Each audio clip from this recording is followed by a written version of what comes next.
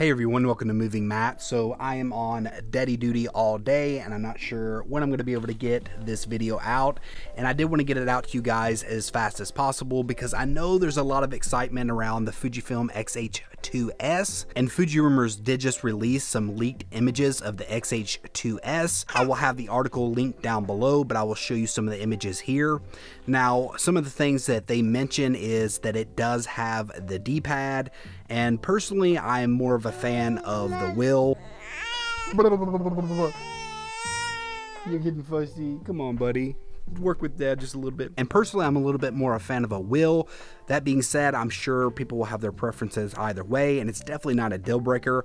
One other thing that you can definitely see from this image is just how small this camera looks. Now, I'm not sure how big the hands of this guy is who's holding it, but it does look rather small to me, and that makes me even think further that this could possibly have the CF Express Type A cards instead of the Type B cards, but I'm not really sure. They also say that this does not have a fan, and as you can see, it does not have a fan, so hopefully heating will not be an issue and they're able to passively cool it, kind of like what Sone does. So hopefully they can figure that out, because I know overheating has been slightly an issue, especially when you get to 4K 60, and this thing supposedly will have 6K in it. Also, you can see from this image, they do talk about the flip screen.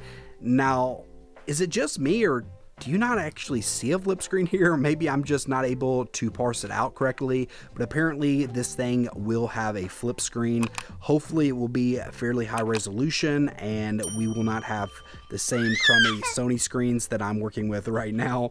Hopefully Fujifilm will put something a little bit more into this thing, but I am very excited about this camera. But a quick recap of what we've heard from Fujirumors so far is it will have a 26 megapixel BSI stacked sensor. This will also shoot 6K. I speculate it will be 6K 60, but we haven't heard much about that yet. It will also have CF Express cards. Now, whether that will be Type A or Type B, we're not really sure as well.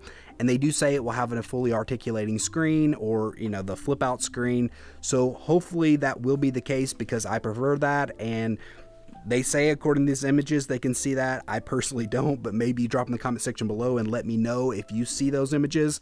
But I gotta get back to watching this guy because he is starting to get fussy. I just wanted to get this information out. If you like this video, be sure to give it a thumbs up, and if you like camera news and some reviews and all that type of stuff, maybe consider subscribing. And until next time, peace. You got a big strong head. You did have a big weak head.